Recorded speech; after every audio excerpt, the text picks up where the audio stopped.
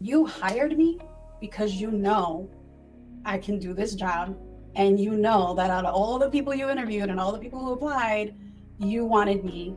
So fire me because I'll get another job. I'm always ready to get another job. I'm good at getting another job because I have the knowledge, I have the skill, I have the hard skills, I have the soft skills. I'll do it in English, I'll do it in Spanish, I'll do it in Portuguese. Like, no, don't. Like, I had no peace growing up. So now that I can control my life, peace is my ultimate. I will not sacrifice my peace. And I will not allow anyone to take advantage of me or to mistreat me in any setting, especially work. Mi gente, what's good? Dímelo, dímelo. Welcome to another episode of the Quién Tú Eres podcast, brought to you by Plural. You already know, it's your boy Pavel, bringing you another special episode with another very special guest. As a reminder, on this podcast, our mission is to redefine professionalism, because it feels like we've been trained our entire lives to believe that who we are authentically is unprofessional and inappropriate for the workplace. That's not true, though. We're here to help you unlearn that so that you can be your most authentic self at work. Each week, we have a different guest join us for a very candid conversation around their experience between professionalism and authenticity. Speaking of guests, the clip that you heard in the intro is with this week's guest, Vanessa Correa, who recently took the role of Vice President and DEI Marketing Strategy Lead at JPMorgan Chase after 5 years of being at Freddie Mac, where she was the marketing lead for equitable housing initiatives, handling anything from content strategy, brand development, paid media, and marketing events. Outside of work, Vanessa actually hails from the Bronx, born to 2 Puerto Ricans, and describes herself as a quintessential 80s baby. Between hip-hop, coffee, food, dancing salsa, art, and travel photography, that's how she would spend all her time if she, I don't know, won the lottery. Now that you know a little bit more about Vanessa, let's get into this episode. All right, so let's kick it off where we always do with the word authenticity. Such a buzzword, but when you hear the word, what does it mean to you? So I was thinking about it because we've been planning this for months, and I was thinking about, for me, it is a mental state in which I consistently keep a boundary from allowing people to make me feel like who I really am is not valid. And it's something that started when I was a child. And then when it comes to the workplace, me showing up with bamboo hoops, me showing up with red lipstick, me showing up in jeans and not slacks every day because I don't interact with bankers, so I don't need to be in slacks every day. Like, whatever real pressure or even perceived pressure, sometimes that's us in our own minds assuming that people expect certain things of us.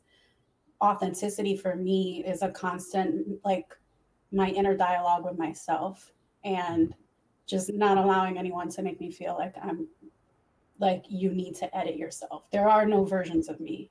I'm, in the winter I wear winter clothes, and in the summer I wear summer clothes. There's context, but I don't edit myself ever. And if I feel like somebody is trying to get me to do that, I have a little talk with myself first and figure out how to prevent what they're trying to do from succeeding.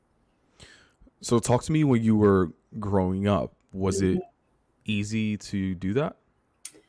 So growing up, I feel like my experience is from the amount of episodes that I've been able to listen to, because I don't know how you crank out so many, but I feel like my growing up was a little different than most of the people that I've heard their episodes, in terms of, yes, I'm Puerto Rican. My parents were born in Puerto Rico. I was born in the Bronx. But my experience was very different. I grew up with one parent, and that parent was abusive, and it was a very closed experience. And my siblings are 7 years older than me and 12 years younger than me. So it was a lot of me having different roles in the birth order. I was first the youngest, and then I was the only because my older sister moved out real early. Then I was the oldest because my younger sister was born. She's 12 years younger than me. So, and then my cousins, my extended family, were not in New York City. My mother's siblings had moved out of New York when they started having kids. So what yo no tenía ese corillo, you know, like I wasn't in that. My closest friends were a very small group, and they were my friends at school. The one thing that I would say is that I was always performing.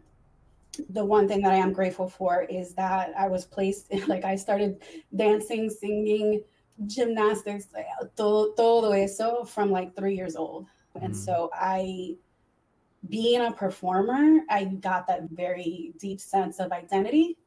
And if someone doesn't like me or has an issue with what I'm doing, that's their problem. Because all these people over here, they love it. Like I have very vivid memories of being in the Puerto Rican Day Parade through my dance school. We were in the Puerto Rican Day, the dance company would go down Fifth Avenue in front of the Goya float. And there was one year that there was some girl had a solo performance and she didn't show up, and they picked me, and I was like in front of everybody in the middle of the street, maybe 10 years old, by myself, just doing whatever came to my mind, like improvising dance. The joy of the people, like when you're performing and how happy that makes people and how like you're exchanging that positive vibe, I've carried that through from then. And so even if I'm in a meeting, I may say something sometimes at work that I'm like, this is going to rub this person the wrong way, but all these other people are going to be glad I finally said it. You know what I mean? Did I answer your question? Well, yes, I have a better I have a better sense of when you were growing up. Yeah. But this idea of not having to edit yourself, or, you know, as it relates to your authenticity, do you feel, what sort of expectations do you think people had for you growing up, though? Did you have to show up a certain way? Did you have to study a certain thing? Thankfully, I was free of that because, like I said, because it was just us, and all the tios and primos and whatever were elsewhere. I didn't grow up with that sense of this is who I need to be in my home environment. I didn't grow up with this is what it means to be a woman. This is what it means to be Puerto Rican. This is what it means to be, no, nada de eso. So that's why I feel grateful for that a lot of the pressure, or any pressure that comes on me in terms of my true authentic self, is external from my family and from my upbringing and my home. There was an element of religion there as well later on, 12 years old and onward. But by 12 years old, I had very good use of my middle fingers. So did you see dance and performance as a viable career option for you long term? No, but because of the religious part. So suddenly halfway through my upbringing, we were suddenly very religious. And it was like, okay, so if it hadn't been for that, I was right behind. I went to the same Boys and Girls Club in the Bronx that Jennifer Lopez went to. I remember seeing her when I was a kid. You know what I mean? Like I was in that, but I don't know that emotionally, physically, like if you go into acting and singing and all of that, like my parent at the time would not have been able to do all that. You know what I mean? Like Jenna Ortega, for instance, she's gone on about how her mom would drive her hours to the auditions. Like that wasn't going to happen regardless. And then it was like, oh, by the way, now it's totally wrong to be who you are, right? Salsa dancing is wrong and you can't be out in the club. And I was just like, okay, yeah, sure. Like I nod and smile, but I do what I want. So what other representation did you have growing up around different career fields or different ideas that way? That was the one thing. So even though my family wasn't around, I knew of them, right? All my mother's side of the family and all her siblings were highly educated and professional. So my understanding is that one of my uncles like got a free ride to Harvard. He's a doctor. La otra, I call her the mayor. She has the biggest house on her street in Florida. She was a school principal for a long time. My mother had her master's back in the early 80s. She did social work and was a professional always. And even, my one uncle who's not educated has a successful business of his own that he's had forever, right? So that was the tone. Nobody said anything to me. But if I had stopped at my bachelor's, I would have been the least educated person in my family. Wow. Yeah. So that was part of it too. It wasn't a pressure. It was just, there's a difference between feeling like what surrounds you, like nature and nurture, right? And then like, this is the standard set by my family. I can choose it or not. But it was never, Vanessa, tú tienes que hacer esto porque si no, no vales. Like never. Right.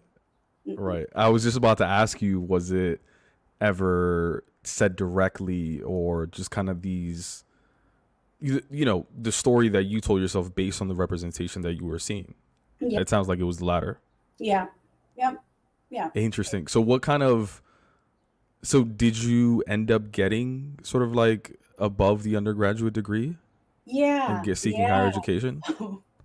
I'm laughing because I had I got to my bachelor's and let me back up even more. When I finished high school, I didn't have anybody who told me, here's the wide world of American professionalism. And if you want to go be an accountant, you can do that. Or if you want to do marketing, you can do that. Like, I had no understanding of how the world functioned.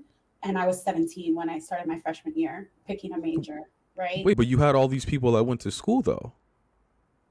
So the lack of communication and pressure was also a lack of hey, guidance. Interesting. Because we weren't close, right? I would go visit them once a year, but there was no framework for me, neither within my home or in my immediate family. On paper, you look like a Nepo baby. Right. Yeah, you know what I mean? Yeah. But nobody sat around, the asado and told me stories of how they got their first job and this is what you should do. No. And so I say all that to say though, that by the time I finished my bachelor's, it was only my fourth year. I did it in 4 years. A friend of mine shared with me her life plan, and I jacked it. And I was like, that's what I'm gonna do. And the crazy thing, Pamela, is that she ended up not doing it, but she was the one who told me, and we're friends to this day. Cecile, I love you. She said she was sharing with me because we were working on the newspaper together. She was the campus newspaper. She was the editor. I was the assistant editor. And so she was telling me, yeah, I'm gonna go get my master's in publishing at NYU. And I was like, tell me more. Literally, if it wasn't for her, I don't know how I would have ended up there. And then the plan was to be a book editor, which I was for a couple of years. But I took my first marketing class ever in life because my undergrad was English and Spanish. I took my first marketing class during my master's, and I was like, oh, fucking ruined my life plan. And so I was a book editor for a couple of years, but then I was just bored. I fell in love with marketing, and now it's the work that I would do if I won the lottery. So that's how that journey ended up happening. Yeah. That's so funny that she didn't even fulfill her life plan. You literally took it. No, she's in academia. She's done publishing, but just didn't, go to New York and do the degree. Yo, I'm fascinated by people that seek graduate degrees. You can't pay me to go back to school. Yeah. I hated school. And maybe I could see it from a different lens now, but I think I was way too young to go to college. Not actually age-wise, but just mentally. Yeah. I don't think I was ready. And also, I wish I had the privilege to study something that I was actually interested in. Yeah. I just went to go economics because I wanted to get a job. You know what I mean? Yeah. Realizing now, low key, I would either go into journalism or something to become a therapist. No, I hear you. I don't know that I needed a master's at 25, right? I could have waited to do that too. But at the time, I saw it as a fast track to skipping entry level work. Yeah. And so I think most people do, yeah. Yeah. But to your point, it was kind of the opposite for me, that I knew when I graduated in high school, I can't math. I'm not going to be a lawyer. I'm not going to be a doctor. I need this degree to get a job, right? There was no way. I took economics and almost failed. Oh, I failed my first economics class. But my point being, I was like, the only skills I have are reading and writing. So English major, that's how that happened. Interesting. I mean, NYU is a prestigious school, though. Sure. That's a big name. I'm wondering, here you are, Puerto Rican girl from the Bronx, studying at this very competitive school to get into. Was it a bit of a culture shock for you? Yes and no. So one, en el asunto que yo soy bien cabrona, whoever by that age, whoever doesn't put me in their program is stupid. And I applied for the one. It wasn't, let me apply for several, because I didn't have the cash at the time to be paying those application fees. But also, literally, there's no way I'm not going to get in. And the essay for my application, I wrote a case study on how, despite where this person is at right now and how problematic she is. J.K. Rowling, the author of Harry Potter, shopped the first book around for a year and a half. And why did that many publishers miss that opportunity? And that's why I wanted to go into publishing, because I wanted to contribute to the literal world what was being missed, right? In a backwards way, backing into the idea, y'all have too many of the same kind of people in your companies. Therefore, you're missing things.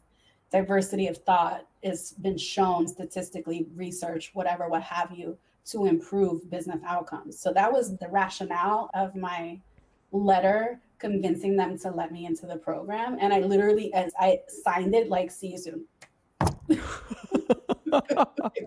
It did. But you said yes and no. So yes, you had the confidence that you were going to get in. Was it a culture shock? I will say, and going back kind of to the overall themes of your podcast, that I cannot recall any time that I feel someone was racist to my face or made fun of me to my face or discriminated against me to my face.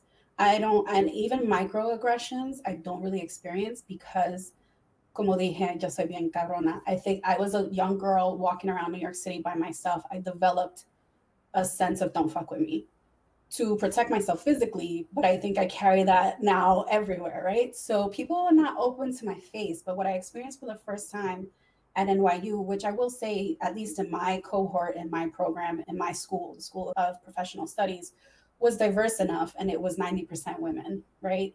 So it wasn't that, but it was definitely the first time. I've never experienced microaggressions, but it was my first experience with micro entitlements. And people feeling entitled to my intelligence. And so, long story short, there was a woman who was in my same cohort. It's 4 semesters, so she was in a lot of my classes. My project for a midterm for one class, she took that idea and used it exactly the way it was as her final project for a different class. And this was the last semester. So I didn't even have the time or the desire to report her. And then how would I prove it? But when I tell you that woman was doing the presentation, looking at everybody in the room except at me, because we both knew it was exactly my work, like being entitled to my ideas and my intelligence, that is the first time I've ever had that happen to me. And to me, it sounds like a big deal, but in the end of it, I call it micro entitlement because it's just real sneaky. And it was like real, just. And y'all was in the same class too? At least do it in the class where we're not both in. But that's my point, because I know I'm gonna get away with it. I'm entitled. So that was my first, and that has been my issue. If there's one issue I've had consistently throughout my career, is with white women taking my ideas or treating me like the help or not giving me credit where credit is due. To me, that's where I came up with the term micro entitlements. Interesting. Well, was the scenario you're referencing when you said throughout your career, was that earlier in your career or later in your career? Literally, so I did my bachelor's, then I went abroad and did work out there. That's kind of like technically my first post-bachelor's, year of experience, but it was really after my master's that I went into 2 years of publishing. And then I converted by the end of it, the 2 years of publishing, my job was mostly marketing. And that's how I was able to get marketing roles ever since. But it hasn't been a constant, but it has happened here and there. Like there was another job I had where I was the only person on the team that refused to do somebody else's work. So there's a group of people, there's one person who gets away with doing nothing. And I would be approached by my superior and be directed to do something that I knew was this other person's job, not mine.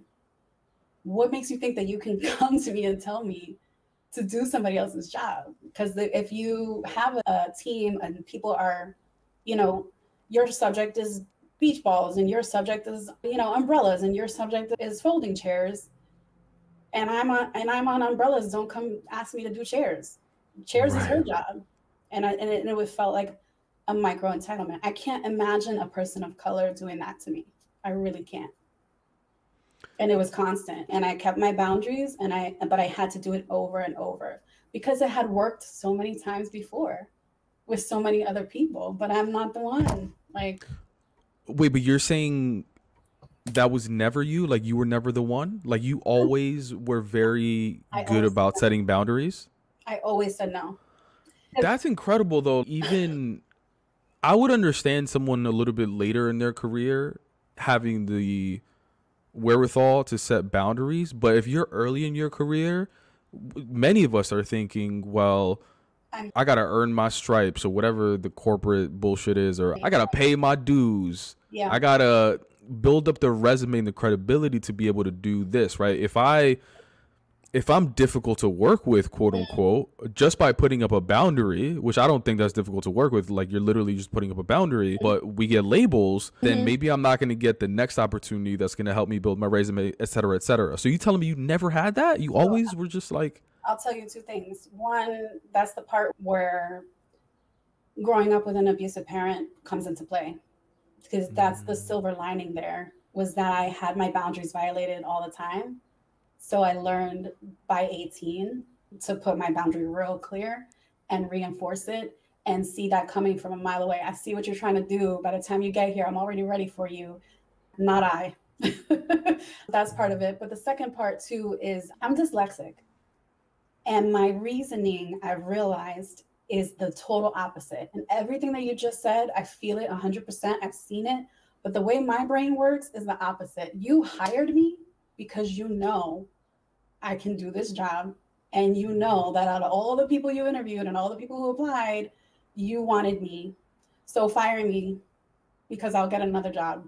I'm always ready to get another job. I'm good at getting another job because I have the knowledge. I have the skill. I have the hard skills. I have the soft skills. I'll do it in English. I'll do it in Spanish. I'll do it in Portuguese. Like, no, don't. Like, I had no peace growing up. So now that I can control my life, peace is my ultimate. I will not sacrifice my peace, and I will not allow anyone to take advantage of me or to mistreat me in any setting, especially work. I love where you are, and it's thank you. Something that is why I have these conversations. It's why I scale this content, because I want people to see that and get inspiration and be like, oh, there's other people doing that and thriving at work. I do want to check in though, in those scenarios. It's funny because organizations, they tell us to put up our boundaries. They tell us to do all these things, right? But they don't really at this, I was going to say, we can't control how people receive us though, right? So when you do these things, how do you think you have been received? So I'll answer that question, but I want to be clear that this is not me saying that I'm fearless. It's saying that I've learned to do things afraid. Right? Yeah. Fear is natural. Right. But I think when people hear me and how confident I am, and when I can honestly tell you that I don't allow anyone to mistreat or disrespect me, it's not because I do it afraid. Like every time I have to speak up for myself, I'm a little afraid. But what's worse? Either I speak up and I get fired, or I don't, and I little by little lose my soul and my peace. Like that's not a good alternative either. So for example, I've previously had someone raise his voice at me on the phone. And this person is a client of mine, internal to an organization. And I literally said, I don't respond to yelling. I need you to lower your voice. And this was on the phone. And why did I say that? Because I had said that to my parent a million times, right? So I'm saying this to this man, and he says, well, it's not directed at you. I said, but I'm the one on the phone. So if you want to have a good working relationship with me, I'd like you to please lower your voice, or we can talk at another time. So for me, it's more about finding the right words in the moment. Nobody can call me. They can if they want to, but they'd be lying if they call me unprofessional, right?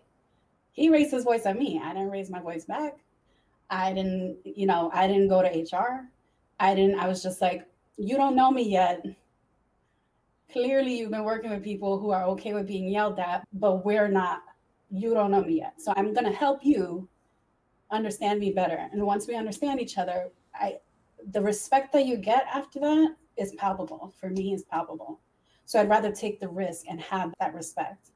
than let it slide and then try to fix it later, because It's later really hard. difficult to fix later, because then Yeah. you get asked things like, well, give me an example. And then you got to remember the whole conversation, exactly how it happened. Because if you miss up a word, they're like, I never said that.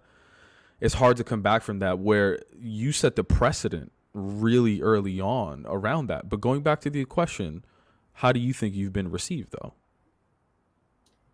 The truth is, one, there's no way for me to really know. Unless they tell you, or like or there's some sort of repercussions, right? Or some sort of looks that people give you potentially, right? Right. But that's my point. That when it happened, never happened again. I highly doubt that person woke up the next day and suddenly wasn't a yeller. I think that person woke up the next day and realized, I can yell at whoever, I can't yell at Vanessa. And so in terms of how that was received, people receive my messages. I know that my message gets through. What a person chooses to do with that message is, I don't think about it because it's not my responsibility. Again, I grew up with somebody who was always mad at me no matter what I did. So blowback is not ever really a concern for me. And by and large, the behavior is different because I said something that needed to be said. Interesting. Yeah. A lot of what we spoke about hasn't even touched on like appearance as well. And I think one of the things in which is when I came across you as a person, I think was because you changed your LinkedIn profile one day. And I thought it was such a powerful message that was worth having a conversation around. In your early career experiences, what does your swag look like? How did you show up to work compared to now? Was it any different? There's only one thing that has been different about my appearance, and that was being grown up with the idea that straight hair was more presentable, whether it was at work or whether I was going to a fancy, gala at night, or whether it was the very first interview. But again, that was kind of a mix of media and the reality of being in New York City is a whole different universe than growing up elsewhere.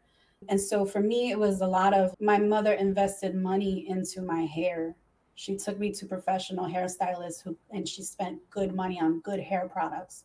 So I understood that my hair was beautiful from a very young age, right? For someone to spend all this money on product like Nexus products and Biolage products back in the day, like it was $20 a bottle. That was a lot of money in the 90s, right? So I got that message that like my natural curls were beautiful. But somewhere along in high school, you're a 14-year-old girl, you want to fit in, you want to look fancy. I used to iron my hair with a clothes iron. And then I reached a certain age where I had to choose between the two because for some reason in my early 30s, if I ironed my hair too much, it would dry straight out of the shower and not like a good straight, like a mop, very ugly. So in 2018, I pixied it. And I said, if I have to choose between the two, I'm going to choose my hair the way God gave it to me, the way it grows out of my head, because ain't nothing wrong with that hair. I will say, though, that my grandmother, my father's mother, she was that person. She was also very educated at the time for her generation. She was 16 in 1950. I can't math. She did like take certifications and she was a secretary and she was out in the world, in the 50s and 60s. She was the one who was like, you got to have straight hair if somebody's going to take you seriously, professionally. And she only said it to me once. It wasn't this constant barrage of trying to alter my identity. But I had the idea. And so I made a conscious decision in 2018 that from here on out, anyone who ever interviews me, anyone who ever works with me, anyone who ever sees me in a professional setting, in an office, whatever, that person will never have seen me any other way. They can't imagine me with straight hair because I don't have straight hair. And so when I changed my profile picture, that's what it was. Like I got that headshot taken at a company that I was previously working at. And I made the conscious decision to, like, I came with my pick and I picked out my hair and made it as big as possible and my bright red lipstick and my hoops, because why not? Because that's who I am. And if that's not who you want, don't interview me, don't hire me. I don't want to work for you either. It's a two-way street. So that was part of it as well. I want to be seen for who I am, but I don't want people to associate me with my hair. I want them to associate me with my brain. And that's the part of it where it's in terms of professionalism. To me, that's level one. Do you think I'm Yeah. unprofessional because my hair is curly? But deeper than that, like there's more to my diversity and my culture and being Puerto Rican than my hair being curly. A lot of it is my work ethic. A lot of it is my willingness to say hard things. A lot of it is my willingness and my thinking outside the box. I attribute that a lot to my cultural roots. And so that's the value that I feel my culture brings into the situation. And so I'm always like, yes, it is a big statement that my profile picture is curly hair, but it's also like the smallest statement that I'm making professionally. Does that make any sense? No, 100%. I mean, Yeah. when I think the fascinating thing is that, I always start the podcast with the word authenticity. And what I found is that it means something different to everybody. Not one person has answered the question the same. And, when we talk about authenticity and how we show up in the world, it has so much more to do than looks. But I do think that I have found in these episodes is that looks is often like the first thing that we start faking it with or assimilating. Because it's the first thing anybody sees. It's the first thing anybody knows about you, for sure. Yeah. Exactly. So, this idea of the first impression, like, that's what we want to. Yeah. We want to put our best foot forward, quote unquote. And then we get to impress them with, our skills and how we talk and blah, blah, blah. But that's why I often check in with that, because it's often the first thing that we start giving up. Yeah. The first impression that I want somebody to have of me is that I am genuine and that I add a ton of value, and that my ideas and the skills and the unique combination I have of all those things, you're not going to find it in somebody else. There's only one of me. So it's equally important that my hair is curly as what comes out of my mouth and the ideas that I have. And a lot of it for me, my personal brand is me saying I disagree. Everybody, because we're consensus building, right? And we want, if there's 10 cooks in the kitchen, do we all agree? If I don't agree, I don't say that I do. If everybody loves the design and I don't love it, I don't keep my mouth shut for the sake of, hey, everybody else likes it, so I'm just going to leave it alone. Like that's the value that I bring, that I'm not afraid to be different. To your point earlier about these companies and corporations saying they want diversity, you said you want my true self. My true self is telling you that I think that strategy is a bad idea. And I'm going to tell you why. And if you take it with a grain of salt. This is your company. I don't own it, right? The answer to my thoughts or my requests at work can't always be yes, but it can't always be no either. Yeah. I remember like the day that I got labeled aggressive, it was because I disagreed with someone. Like, we left the meeting and we're all in an Uber, and somebody was like, oh, that meeting went really well, right? And I was like, oh yeah, but I ended up saying I disagree with the solution you proposed in the meeting to one of my teammates. Yeah. And they were like, why? I gave the feedback with data to support, et cetera, et cetera. And, they raised their voice at me. I was like, what? All right. So like, I raised it in return, whatever. I get the label. But during the conversation though, it was like, but we're a team. We have to come to a consensus. We have to agree. And during the conversation, I was like, listen, if that's how y'all want to roll and I'm in the minority, like, I'm happy moving forward with the recommendation, but I want to let you know that I disagree. Right. And I think that disagreement was also like, and maybe it's a sense of like entitlement. I don't really know what it is, but I think it was very like triggering for some of the people that I was talking to. For sure. It was like, no, you're not supposed to disagree. Even if you do disagree, you got to agree. Yeah, that is it's frustrating. It's frustrating because, to your point, is and the funny thing about diversity too, like whenever they say diversity, because what they really want to say with diversity is let's get some more people of color in the room, but instead of saying that, they intentionally say diversity of thought, which is like we're supposed to disagree. That's what diversity, you know what I mean? If we all agree, then is that diversity?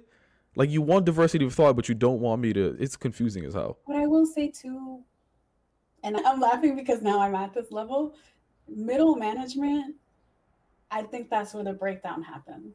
I don't discredit the people at the very top of these ladders and the people who are CEO, and I have no desire ever in my life to be CEO of a corporation or a conglomerate, right? I don't envy that, and the weight of that. is massive. But when you get down, trickling down, it's almost like playing telephone, and stuff gets lost. And so I do feel that sometimes if this is the talk that I'm getting in the employee messaging, but this is my experience with my peers or the people who are immediately above me, I allow grace for that breakdown to happen. And when I find a good team, stay as long as I can, right? So at the end of the day, especially if we're talking big companies specifically, when you come in, you have no way of knowing what you're coming into. And so, currently, like right now, I've come into an extremely good team. My boss is amazing, and I'm super grateful for that. And I have the psychological safety to disagree. And I know that the people around me that need to work with me want to hear my true thoughts, and how uncommon that is, and how it's kind of like the luck of the draw. And then that's why a lot of people go off and do their own thing and start their own companies and start their own businesses, because it's more often than not the intention of the diversity directive from the top just gets so bleh. Yeah. And I often tell people, right, when they have bad experiences at a company, like, it may not be like, yo, fuck that whole company. It may just be your specific team that you're on. Right. There may be, out of 100 teams that are there, like 90 of them are amazing. You just got stuck with the 1 out of 10 team that sucks. It's just unfortunate. Like, so much of your experience has to do with like the handful of people that you work with, like, consistently on a daily basis. But it's also that to your point, this is the enlightened 39-year-old Vanessa. Like, 19-year-old Vanessa was like, fuck those corporations. Yeah. They're all evil, all of them. I'm never gonna work for them. They are the problem in society, and I'm never gonna join them. And then it was like a student debt was like, hold my beer. So, you know what I mean? But again, it takes a certain amount of experiences over time and a certain level of just, you've been enough places to know they're not all good and they're not all bad, and that I can get behind the company that I'm with now because there is enough commitment and successful execution on the strategy to be the solution. I want to go back to something you said earlier around, being in an abusive household, and you said something around a moment where you were just like, nah, I'm done with this. And you mentioned 18 a few times, and I want to check in on that and see, 18 is a significant number because, like, legally, you can legally do your own thing, essentially, right? Yeah. You're not under someone, parent. Right. Was it that, or was it some sort of experience that flipped a switch for you where you were just like, there was a big change? It was 18. My 18 was the first time I was out of New York City, which was a lot of it. New York can be a very negative place. There's a lot of hostile energy around you. It can make you somebody that you're not really, right? The person that I felt that I needed to be to lessen my chances of being assaulted or being harassed or being whatever, that wasn't the real Vanessa, right? And so it was 18 was the first time I was out of New York. It was the first time that I was away from my parents for an extended amount of time in my entire life. And where did you go? I went to Michigan. I went to a religious school, tiny town. There were 3 stoplights. There were more cows than people. The first stoplight was uptown. The second one was Midtown. I shit you not. And the third one was downtown, and that was where the supermarket was. And people would be like, oh, I got to go downtown. And I'd be like, anyway, so all the above, 18 was a very large, even maybe more than most people, if they start going to college, but they're still at home, or if they start going to college, but they're still in the same city where they grew up. So for me, it was a huge break and shift. And I had the time and the space, and again, the safety to figure out who I really was. So how did you start figuring that out? I spent a lot of time alone. My freshman year, I was not out there trying to make besties. I did get a job, but like I wasn't there to date. I didn't date in college. I wasn't there to, waste time. I never really started drinking, so I wasn't wasting my time away drinking. Like my freshman year was a lot of time with me, myself, and my roommate at the time. She was an international student from Kenya, beautiful woman, and it was a very great pairing. She also was very mature, very about her business. She went to nursing school. And so it was more like having the space to slow down, to really improve my relationship with myself and determine, okay, this is me, this is not me, gotta get rid of it. And you know what I mean? So it wasn't like I'm going to college to, a lot of people, I feel like they go to college to have fun, like to be distracted. And so like, I'm young, like, ah, and I was at some point, I'm not going to be this young anymore. So I got to think about who I'm becoming right now. And what did you start, whether it's unlearning, discovering? I want to learn more about that path you had, the thought process. I became way less guarded and way less afraid of being on the receiving end. Like I was always ready for an attack. I had my shoulders up to my ears, whether it was inside my home or outside my home. So being in the middle of nowhere in farmland in Michigan, like there was no, like it was a joke that there were police, because what were they gonna, like what? To, like I stole somebody's pencil, like, you know, cow tipping, maybe.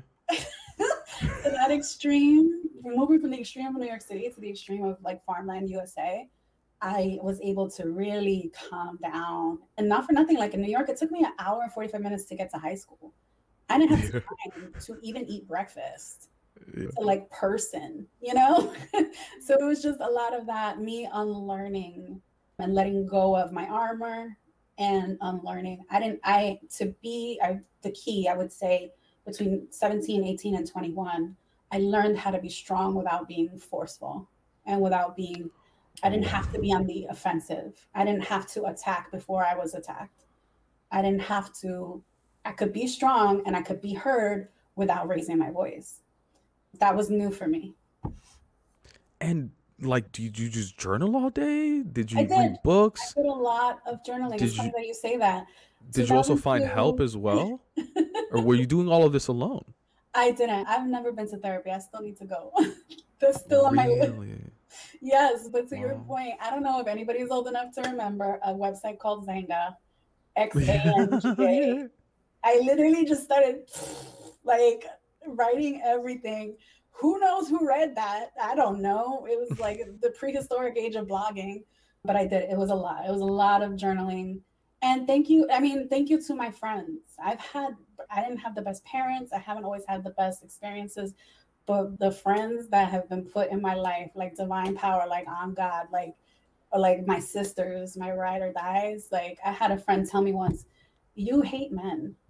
You realize that, right? And I didn't.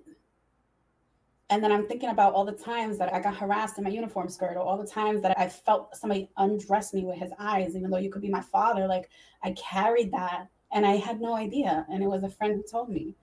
And the good or the bad things about me. I had another friend tell me, you were really driven. That is awesome. I didn't think I was driven. I was like, you got bills to pay. You better be driven. Like, what do you mean? You know? So, but then you realize not everybody is. And then I'm assuming you started using those potentially as journal prompts, and slowly you just start getting to know yourself and unraveling that. Yeah.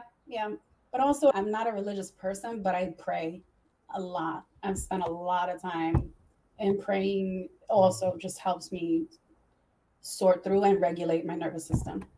I love journaling. I just did a whole episode on journaling with my friend Odalis, and it's interesting. Like we've taken up like different journaling techniques or practices, but I used to just like write and from notebook. I transitioned into my iPad, and I recently started practicing like voice notes essentially. Like I'll just talk out loud for like 30 minutes, and that's my new shit.